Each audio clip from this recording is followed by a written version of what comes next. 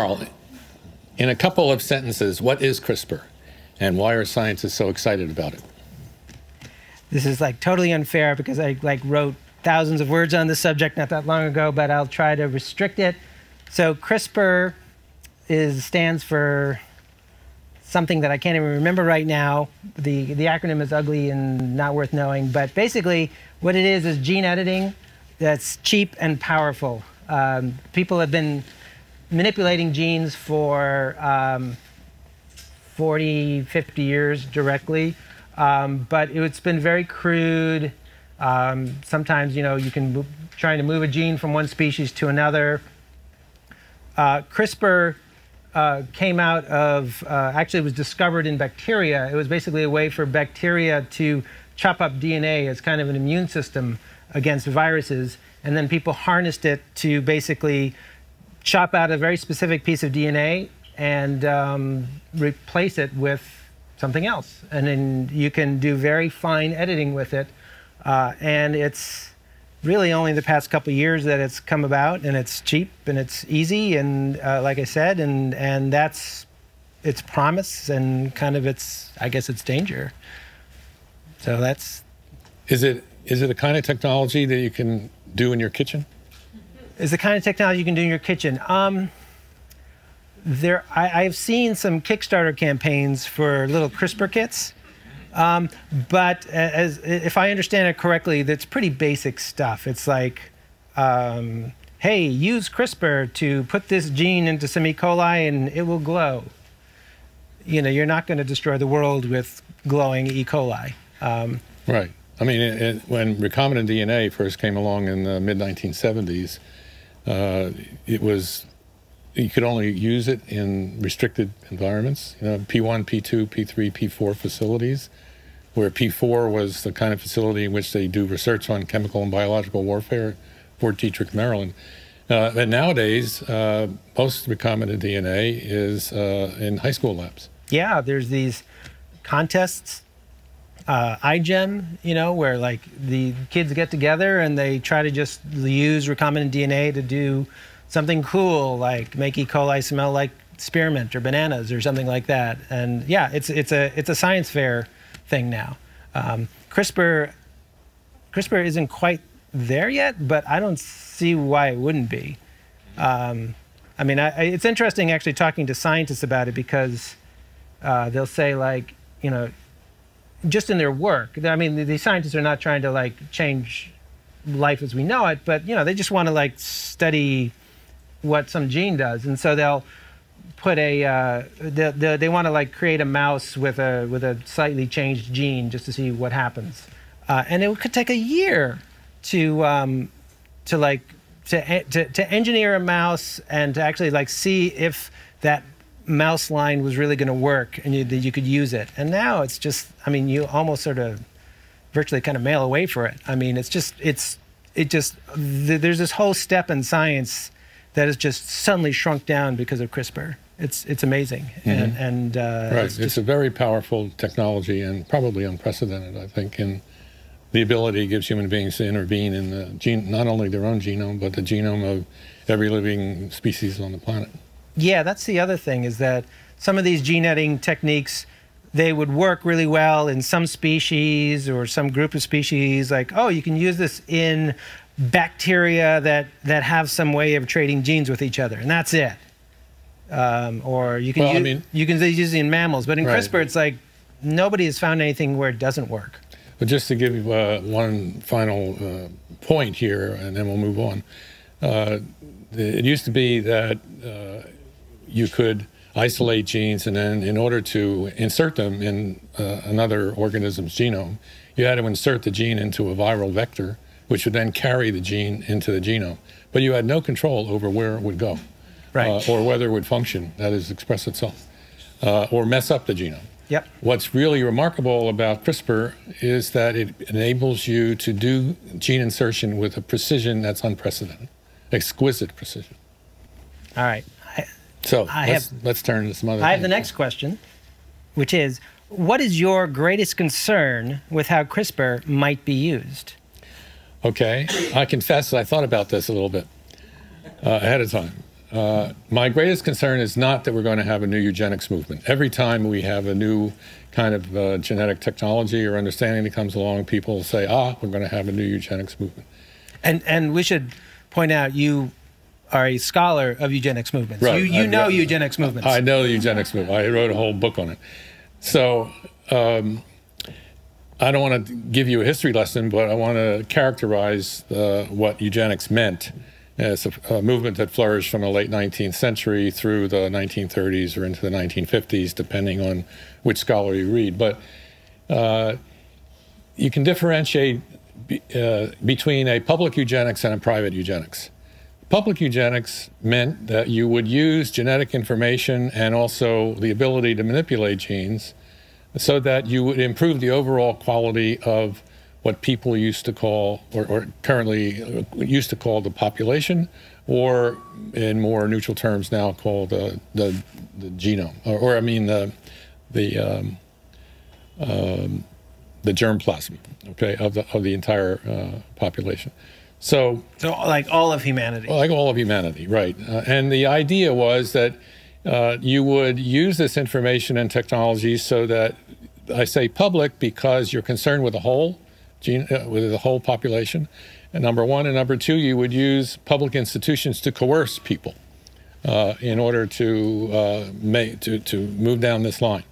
So in the heyday of the eugenics movement, we had in this country, we pioneered sterilization laws in many states of the Union, and these laws were upheld in the United States Supreme Court by a vote of 8-1, and the decision was handed down by the leading progressive Justice Oliver Wendell Holmes Jr. And the idea was that bad folks in society who constitute alcoholics, prostitutes, criminals, and so on, and the mentally ill were behaved that way or were characterized that way by virtue of their genes. And so by sterilizing them, we would then prevent the genes from being transmitted to the next generation, and therefore the quality of the population would steadily improve. The other side of it, and this is commonly called negative eugenics, the other side of it was a positive eugenics, so that if we know about genes and we can see what kind of people have good traits, then we can encourage those people to reproduce, okay, in greater numbers. The trouble was that nobody understood what the genetic basis was of traits that people admired, such as musical ability, scholarship, writing, etc. And no one really knew how to encourage people, let alone coerce them to have more children, the good people. So the most practical technologies that were proposed, or methods that were proposed, came from a future Nobel laureate in this country named Hermann Muller, was that in order to pursue positive eugenics, you would find great men. He spoke of Einstein, for example, or Sun Yat-sen, people like that. And you would have them inseminate thousands of women, okay?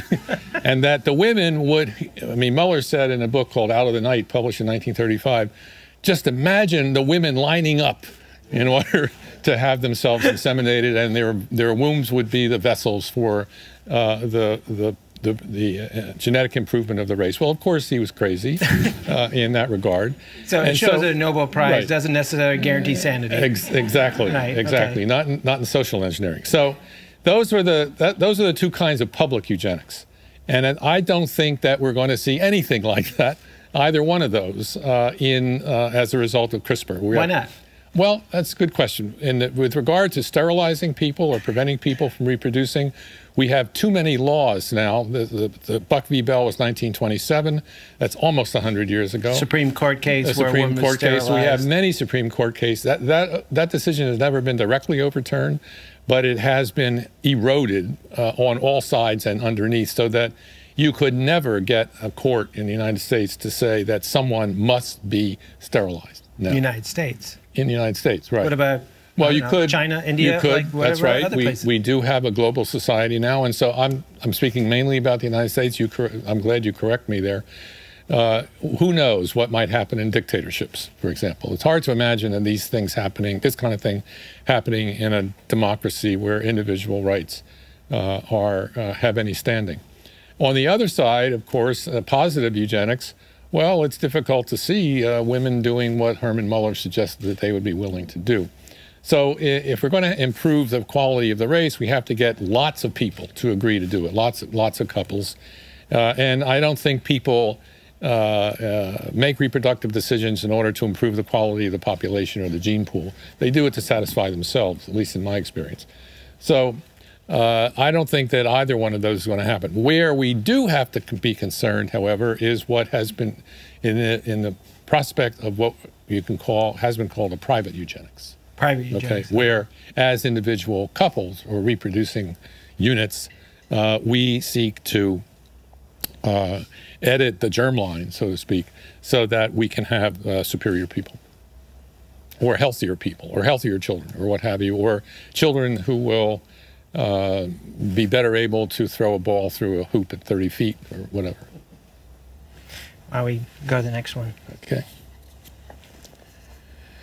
What specifically can we do right now to re-engineer humans? That's a natural segue. Yeah, there you go. What can we do right now? Okay, what right now to re-engineer humans? Well, I mean, I guess this sort of gets to the issue of what we mean by engineering, because you know, like sometimes I think, you know, CRISPR has this allure of being something totally new. You know, you're changing genes. And I mean, if you've ever, you know, had almonds or tomatoes, I mean, you are eating, I don't know, genetic engineering. I mean, like if you've seen the wild relatives of almonds, or, I mean, if you ate the wild relatives of almonds, but that's by conventional breeding. Conventional, sure, it's conventional breeding, but then what's happening at the level of of the genes? What's happening is that you're saying, like, well, there are certain genetic variants that I like, that I'm going to combine, and I'm going to promote, and I'm going to basically, you know, by breeding you're reconfiguring the genome of a plant or a dog or what have you.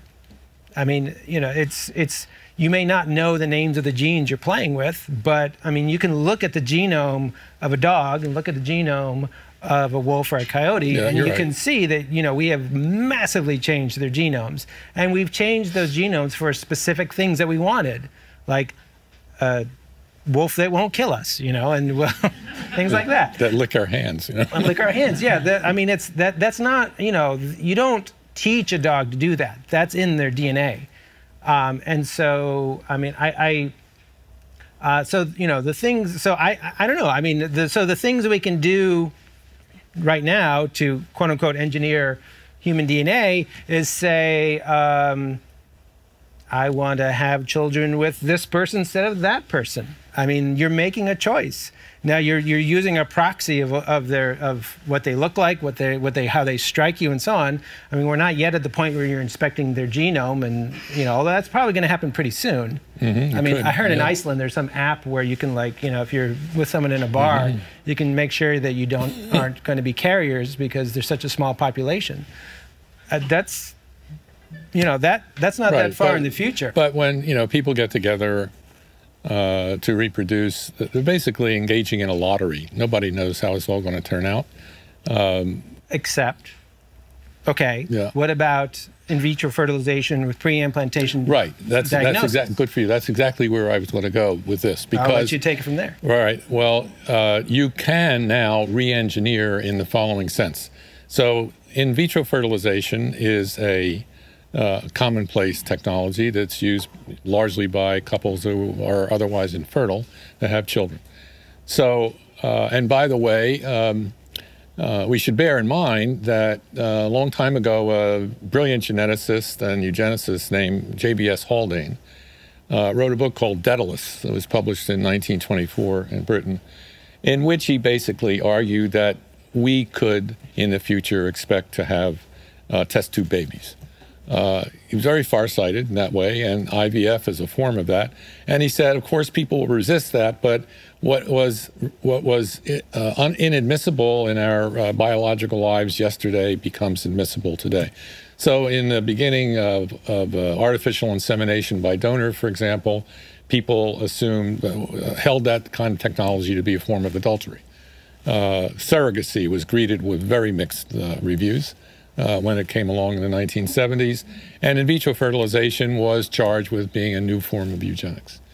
But these are now commonplace technologies used in our reproductive lives as a society.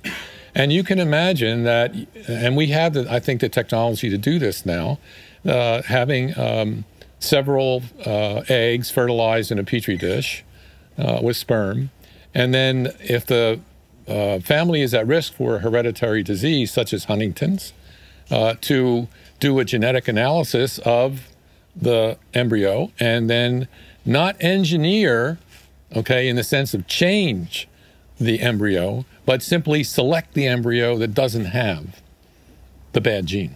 Okay, that's a form of re-engineering in the family. Yeah, that is engineering. That is engineering, right? Just because it's a variation that our bodies kind of produce doesn't mean we can sort of say like, oh, it's natural. We're saying like, okay, we're going to take the variation that we generate and we're going to make choices.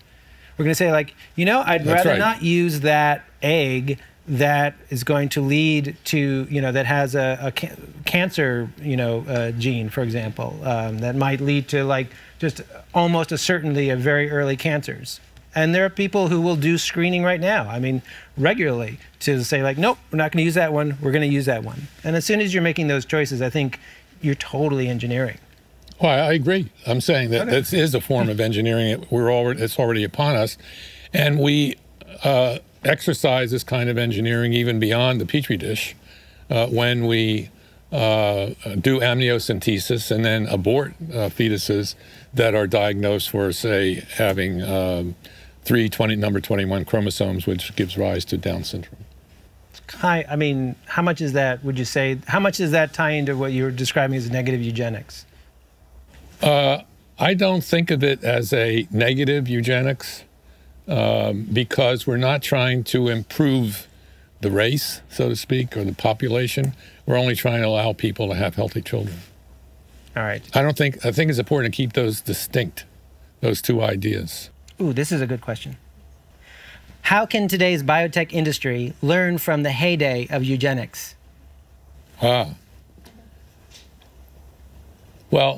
because the biotech industry is getting into CRISPR in a big way now. That's correct. That's correct. And the evidence of that is that there is a huge dispute going on of international proportions, not to mention transcontinental proportions in this country, over who's going to get the patent rights to the CRISPR technology. Yeah.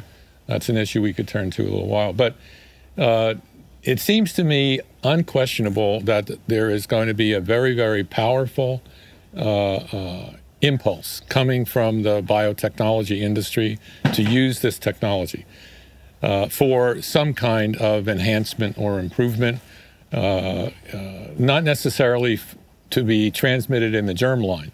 Let's be clear that there are two kinds of ways you can use the CRISPR technology. One is as the way we've been discussing, which is to say to change the genome, your genome, in the germline that will be transmitted to the next generation. The other one, however, which is much more likely to come sooner rather than later, is to intervene in the genomes in organs that are diseased in your body, say the kidney or the liver or the lung, where cystic fibrosis, for example, expresses itself. Or any organ that may subjected to some kind of oncogenic insult from cancer genes. So those kinds of interventions would not be transmitted to the next generation. The only ones that get transmitted are those that intervene in your sex cells or intervene in the embryo, or et cetera, in a dish. So we have to keep those two things separate. I think that the biotech industry is going to be a very, very powerful force in bringing about that second kind, namely the intervention of using CRISPR technology in disease genes that don't get transmitted to the next generation. At the same time, I can imagine biotech companies developing this technology in ways that might be effective in changing the genome down the germline. And I think that they will probably seek to get it approved. They'll have to go through all sorts of, jump through all sorts of hoops with the Food and Drug Administration, because anything that changes the chemistry of the body is, in the sense of a drug, not pot, so for example, but sense of a drug, is subject to FDA approval and regulation. So there is that safeguard. But I can imagine them bringing to bear pressure on FDA, which they have been known to do in the past.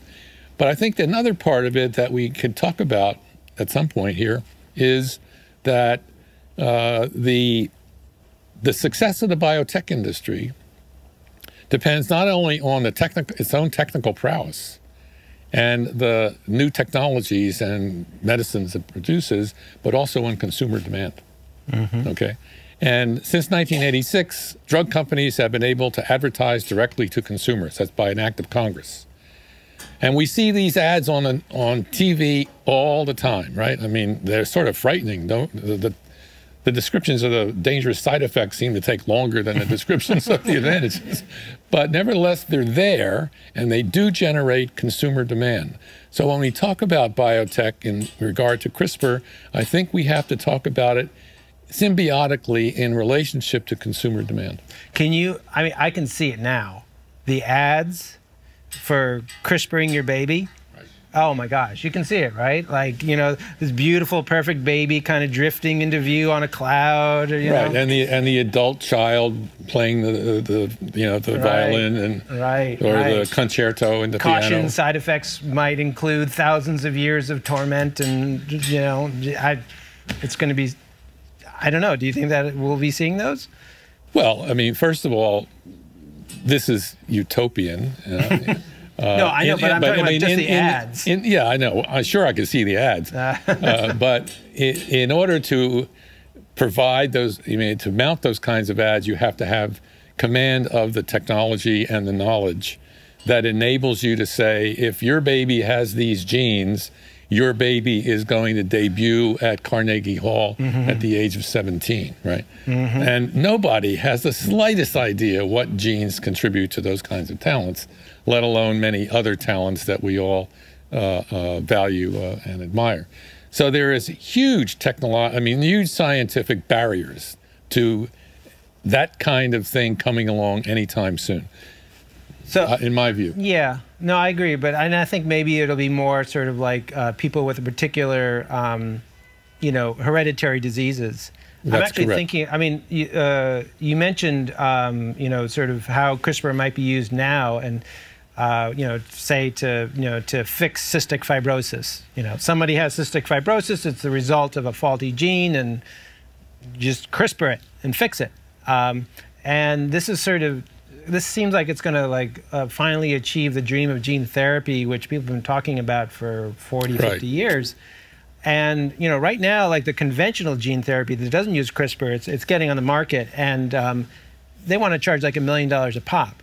So can you imagine like how much the biotech will want to charge to say like, we're going to fix hemophilia and you and all of your descendants, just for like $50 million, because it'll be worth it. Like, think about if you were to, you know, think of all of the cost of taking care of you with hemophilia and all your descendants. It's going to be enormous. Right. $50 million, it's a bargain. Yeah, and we have precedent for that. We have to go on to another question, but we have precedent for that in, you know, all the way some drug companies are behaving these days in regard to the prices they charge. Sure. Like Gilead with Hep C. You right, know, and that's tens of thousands of dollars. Right, that's just a conventional thing. I mean, gene therapy, they actually literally, someone wants to charge $1 million to fix it. Here's a question that is a natural extension of what we've been saying. So, what are the technological limits of human enhancement? How will those limits shift in 10, 20 to 50 years? The technological limits of enhancement are huge. I mean, as we've been saying, huge. Yeah, I think the problem is that like we're sort of it's easy to extrapolate about what we know about certain genetic disorders to all of what it takes to be a human being. You know, so you know, if you had a particular form of hemophilia, we'd know exactly which gene was causing you the problem, which wasn't letting you clot your blood, and in theory, we'd know exactly how to fix it. It's like, we got to go in, fix the factor 10 gene or what have you, and then you'll be fine. And that's it, done. Yeah, but as you say, like, what are the genes that are for, you know, going to Carnegie Hall? Like, who knows? Yeah. I mean, I might be a little more sanguine than you are about how soon we're going to figure out some of these complex traits. Because it's, I mean, you know, there are big studies going on now, you know, with, you know, tens, hundreds of thousands of people, and they really are zeroing in on certain genes that do contribute to some of these traits, and they include these hot button issues like intelligence. You know, and there are, you know, a complex trait like obesity as a complex trait, and you know, some people have. There's one variant that, on average, adds 7 pounds to people. Like, we know that one, and so, you know, to me, it doesn't seem like that big of a stretch to see like using CRISPR not just to fix one gene, but to go in and fix a few different places in DNA and actually make a big difference going towards some of these goals. I think that could happen. Well, that could. CRISPR, I mean, many of the traits that we admire, like to have, are polygenic. That is, the products of many genes, including disease traits, for example. Schizophrenia, for example, is a wonderful article in the current New Yorker by Siddhartha Mukherjee on his family, where schizophrenia is expresses itself more frequently than in the normal population. And one of the scientists he cites is identified, you know, 10, 12, so many genes behind that. So maybe CRISPR will enable you ultimately to fix all of those genes at the same time. I don't know, but that's what would be required. What seems to me also here of interest and relevant is, what do we mean by enhancement? Okay, right. So right now, it's, you know, they're sort of sharply salient traits that we would all agree qualify as enhancement, making ourselves or our children more intelligent than we are, better at pitching a softball, or, you know, playing a musical instrument or writing something. We can all think of those things, or maybe even being a better businessman than some people we know who are prominent these days. And but then there are other definitions of enhancement that you can think of. What might qualify as enhancement today might be held to be essential tomorrow. That is, your ability to manipulate a computer, for example. I know people who are not very adept at it. They just throw up their hands sooner or later. But maybe we could say, well, in tomorrow's world, the ability to manipulate a computer will be as essential as the ability to use language in the ordinary sense. And so we might say, well, this is required. Now, will people want to take advantage of these things if we know how to do it? I think they will, because, you know, we are all in the game of enhancement already. I mean, not everybody in this room, but as a society. We try to find better schools for our kids, right? We manipulate the environment so that the outcomes are better than they would be otherwise. We administer drugs to our kids, like growth hormone, right? Where growth hormone isn't necessarily needed. Oh, okay. Well, that's a hot button thing. We do all those things. Okay, but what about vaccination? You know, vaccination. Yeah. So, like, you know, in Boston, 1721, smallpox epidemic hits, and there's a doctor who wants to inoculate people, and there are riots. You know, the people are just furious about this, and they're saying it's unnatural. It's God's will that we have smallpox and we suffer through it. And today we'd be like, of course, hopefully most people will say like, I'm going to give my kid a smallpox vaccine. We don't have smallpox now because of vaccines. Right. So, but that's exactly Haldane's point. You see, that when biological innovations initially come along, often they are met with resistance and outrage, and riots in this case. And riots. And then, as the people more or less tame them. So take artificial insemination or in vitro fertilization, all right? That was widely attacked as inevitably leading to a new eugenics where you could manipulate the embryo. But what did people do? Well, they took this technology and they put it in the hands of the medical community, which is where it originated, by the way, and they used it not to enhance people, but to or improve them, but simply to enable people who would otherwise be unable to have children to have them. All right. I think it's my turn. Your turn. Yeah. Okay. What are the limits we should be putting on scientific research into human genetic enhancement? And there's a second question here. Do you think that there should be an international moratorium on editing germline cells? I think that there is de facto an international moratorium on editing germline cells. Do you think there should be? Yeah, I understand. I understand. The word should. You got to take a stand. Well, I think that there should be. I mean, I was at this conference at the National Academy of Sciences in early December. It drew 400 scientists from around the world on CRISPR, and a major topic of discussion. And these were a lot of distinguished scientists, including some of the CRISPR originators. Major topic of discussion was precisely human germline editing. Every single person, or I won't say every, almost every single person there said it should not be done now. Why is that? Because nobody knows any way to ensure that it's safe now, okay? I would say that, so there ought to be an international moratorium on the technology so long as it is not demonstrated to be unsafe, okay? At the same time, I would keep the door open to the possibility of human germline editing should the time come when it can be done safely and efficaciously. Now, why do I say that? Well, it's not because I'm a barn-burning eugenicist here. It's because it seems to me that you can't know really ahead of time what benefits might come from new technologies or how you need to regulate them. Without knowing the technology, you can't regulate it effectively. For example, there was a lot of talk in the 1930s that sooner or later physicists would learn how to release nuclear energy, the energy locked in the atom. And with it, they could drive steamships across the Atlantic with the energy in a cup of water, or they could destroy cities and things like that. If you had tried to regulate nuclear technology, I mean, the release of nuclear energy in the 1930s, you would have missed everything that enables people to extract the energy from the atom. You wouldn't have known about fission. You wouldn't have known about the essential requirement of having fissionable natural fuels, such as uranium, etc. So you would have made a whole bunch of regulations that would have been completely irrelevant come the discovery of fission in the end of 1938.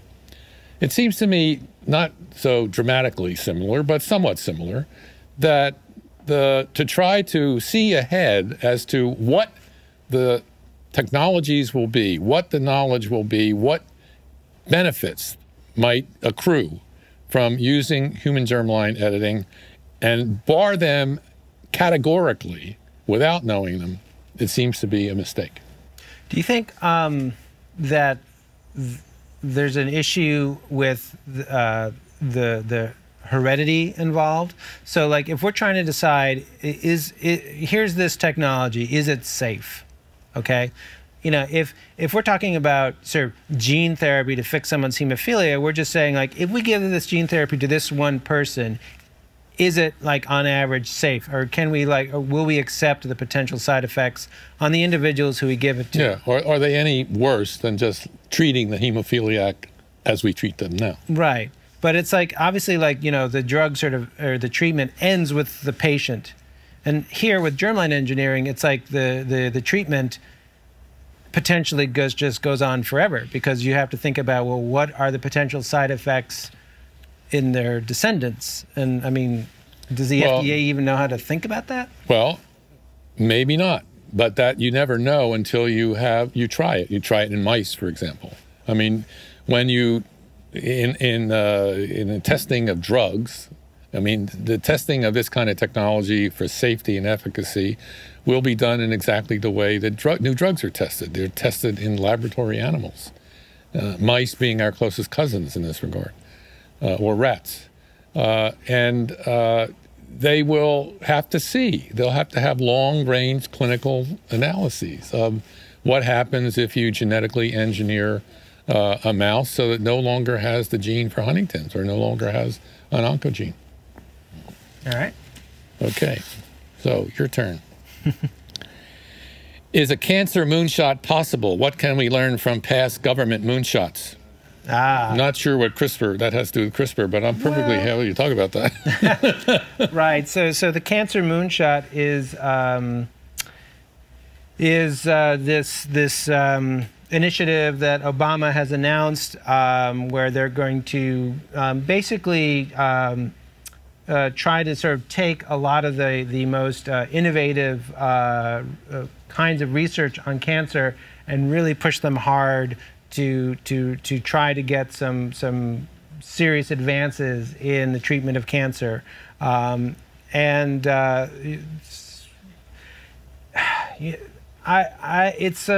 kind of an odd thing, I have to say.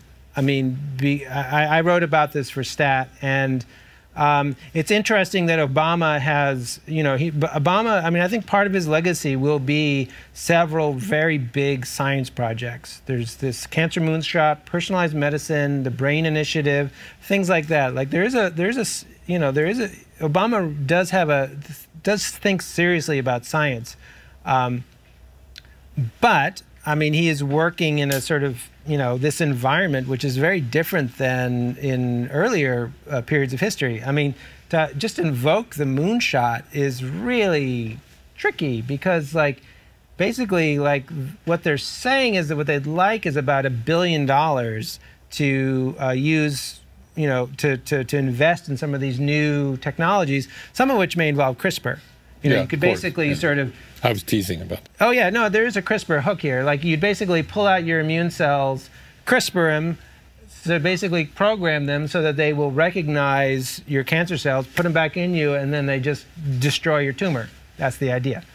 That's, you know, one of several ideas that's going on right now. I thought it was a very bad idea.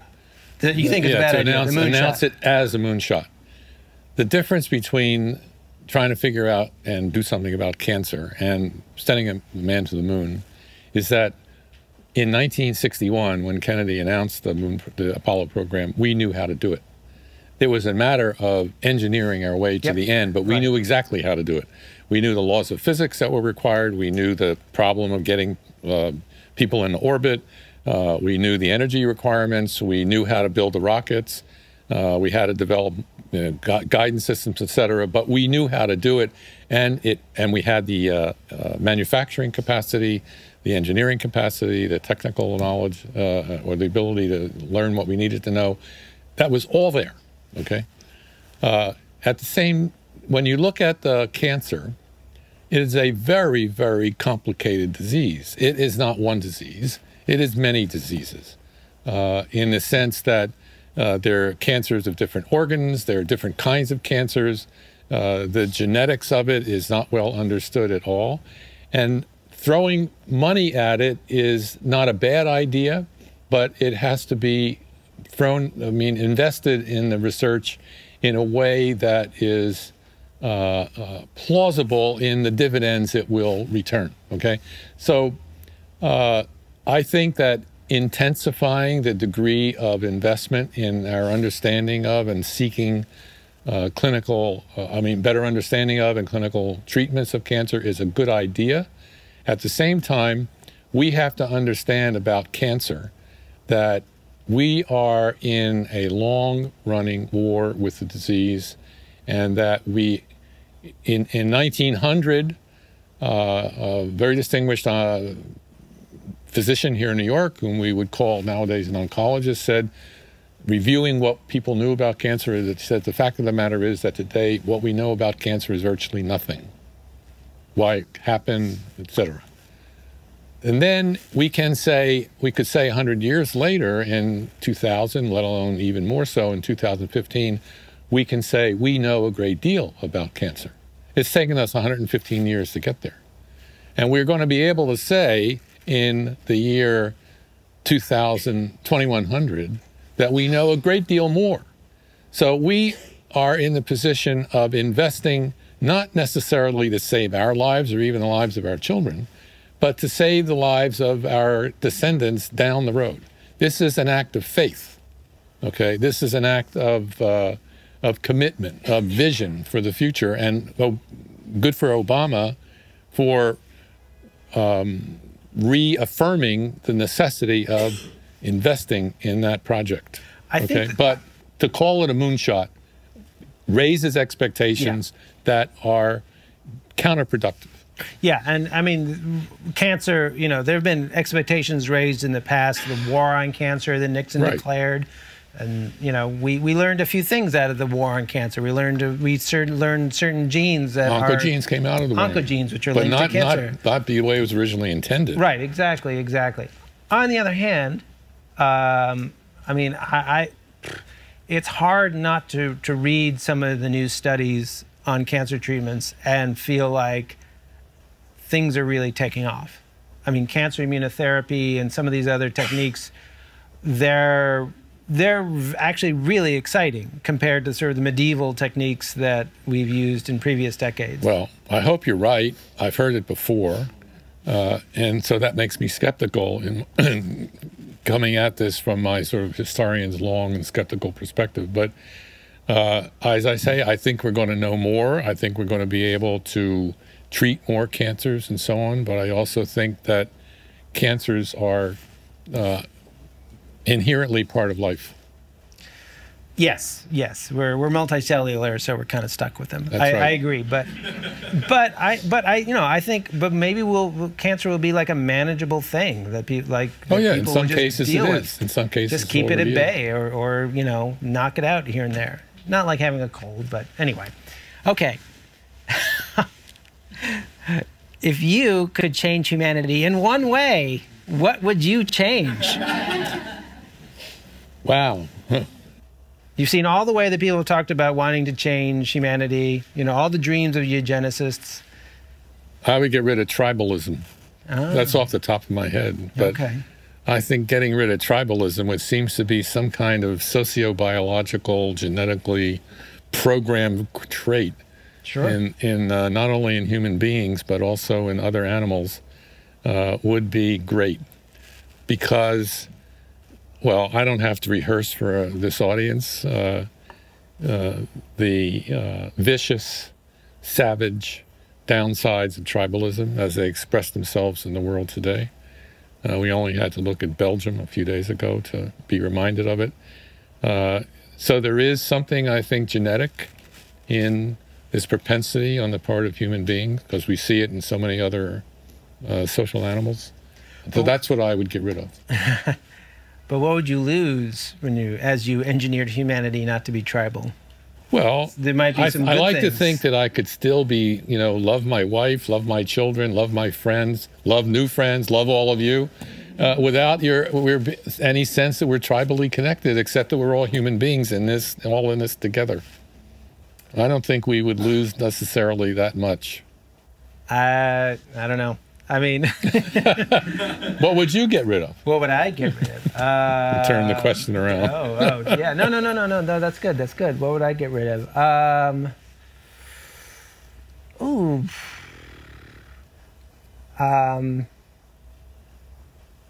I would just get rid of all the super rare diseases.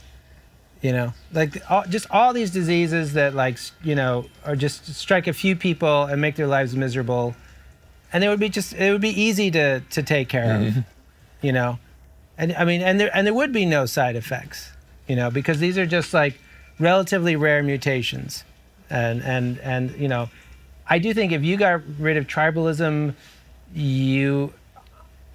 I just envision like just a bunch of sort of like zombies who just don't really care about anything in particular. I think there's like I think there's just like, you know, zombies because no, I do.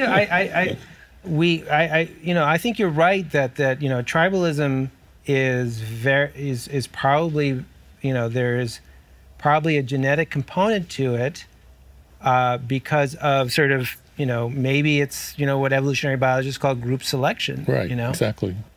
And that's good for sort of like making groups work well together. But, you know, like just like ant colonies will go to war with each other. Like, you know, like if you have a group and you identify with the group and work well with your group, well, what about the and then there's that other group over there. Yeah, what about the us and them problem, you see? That's my point. That's my point. It's like, I mean, if we're just like, hey, there's no us and them, maybe we'd become incredibly disorganized. You know, like maybe we couldn't run a society. I don't know. Well, to go to the extreme here. Yeah. What would you think about getting rid of whatever it is a genetic that causes us to die?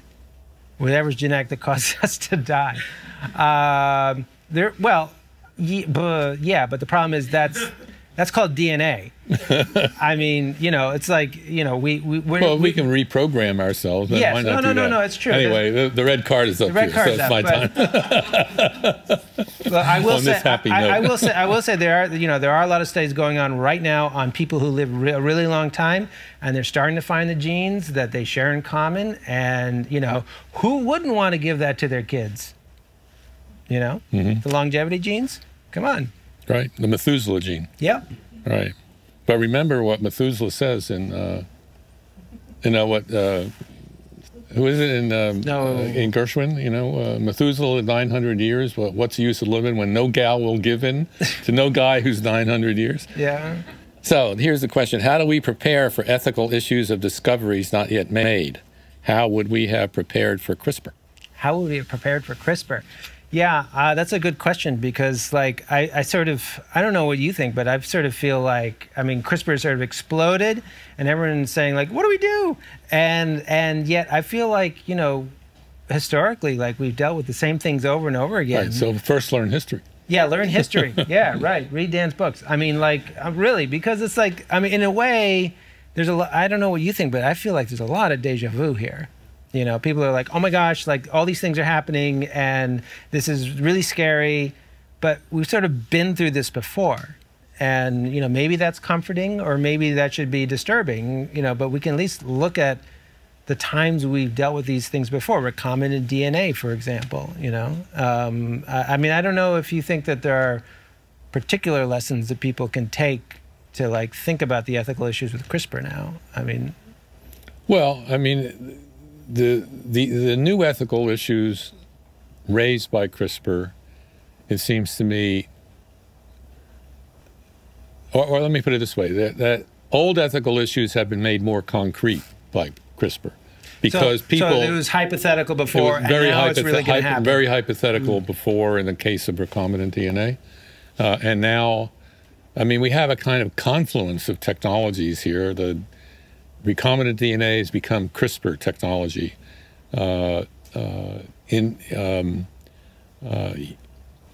Selective breeding among human beings, the Nazis tried to do it, has become in vitro fertilization, right? So we have a combination, a confluence of technologies that make the concrete realization of these prospects much more probable and reachable. So then that makes not the ethical issues new, though they have to be connected to the technologies that would enable them, which is then to say that however we choose to regulate this technology must be tied to how we can use it. All right, so it goes back to the nuclear model that I suggested earlier, that so you would want to be looking at in vitro fertilization, you would want to be looking at what kind of actual changes were made in the genome, et cetera. You'd want to look at safety, you'd want to look at efficacy, and so on. But, you know, there's another element here that we haven't discussed, except only tangentially, and that is, and the tangential part is the biotech industry and the very powerful economic incentives that it introduces into the use of this technology. The part that we haven't talked about directly, we could profitably spend a few minutes on, is the medical industry, because none of these, no form of CRISPR technology is going to be realized, used, made available, except it seems to me in a medical context. I can't imagine that we're going to have independent walk-in CRISPR clinics, you know, on 8th Street or here on Broadway, where people can just go in and have their fetuses' genes enhanced. This is going to be a medical procedure that'll have to be carried out in a medical context. And that then tells us that we need to think about the equity in the access to medical care. Right. All of these technologies having to do with genetic diagnosis, genetic therapy, and now CRISPR enhancement can, it seems to me, not be separated from the ethical issues of how we organize and manage the availability of medical care. I don't think we have that much control, and I'm thinking about stem cells. So right now, there are all these like stem cell clinics all over the place that are just on the fringes of the medical world. They're not really regulated. They're here in the United States, they're in China, they're in other places. Right. They're making all sorts of promises. People are going there and spending tens of thousands of dollars for stem cell treatments. I think you will have walk-in clinics for CRISPR. I think you will. I mean, IVF clinics right now, like they're kind of controlled. That's true. But you know, they'll add on a CRISPR option. Right. But while you're here in this country, yeah. Well, maybe you're right. Heaven help us. But here's a reason why IVF clinics and stem cell clinics operate the way they do outside of the regulatory regime of government, and that is because under federal law, no federal money can be spent on anything having to do with the manipulation of embryos. Okay, so stem cells is like that. Falls under that category. IVF definitely falls under that category. And as a result, the only regulatory laws we have are state laws, where stem cells and IVF, et cetera, are brought under state regulation. But because of the anti-abortion movement and the right to life movement, going back to the 1970s was something called the Hyde Amendment after Congressman Hyde of Illinois, who was a very profound social conservative. No federal money can be spent for any of these purposes. And without that kind of expenditure, the reach of the federal government, then the federal government cannot reach into these private clinics. So that the only place that we have had recombinant DNA regulation, for example, is under research done with money from the National Institutes of Health. All right. So since the National Institutes of Health are proscribed from supporting this kind of work, they are also they cannot reach to anything that's outside. Interesting. So what we have to do is to change the scope of admissible federal regulation, it seems to me. I think it's my turn. Yep. Okay. All right. What would it take for people to understand a scientific issue, to understand the scientific issues well enough for democracy to craft good policy? Well, you know, this is a problem that pervades all of science policy making in the United States and probably elsewhere in the world. And that is, how do you arrange things in our society through the distribution of power so that at least informed, not necessarily right, but informed decisions concerning matters that rest heavily on science can be made. And there it seems to me that what you have to do is you cannot do it by direct democracy. You can't do it on the internet. You can't do it by Twitter, because all you get with that is distortion, misinformation, and probably some degree of demagoguery. What we need to do is to make sure that through the regular instruments of government that we now have, the courts, the Congress, and certainly the presidency, that those bodies of government, branches of government, have available to them adequately informed and reasonably balanced groups of advisors, all right, that can then explain these issues, because nobody can keep up with them all the time. No congressman can do that. And I just don't see any way around that, you must have the scientific expertise, but you don't want to turn power over to scientists, okay, who are unelected, unaccountable, et cetera. So they have to be in an advisory capacity. This is a major issue in the courts these days. How do you get judges who will be scientifically informed well enough so that they don't make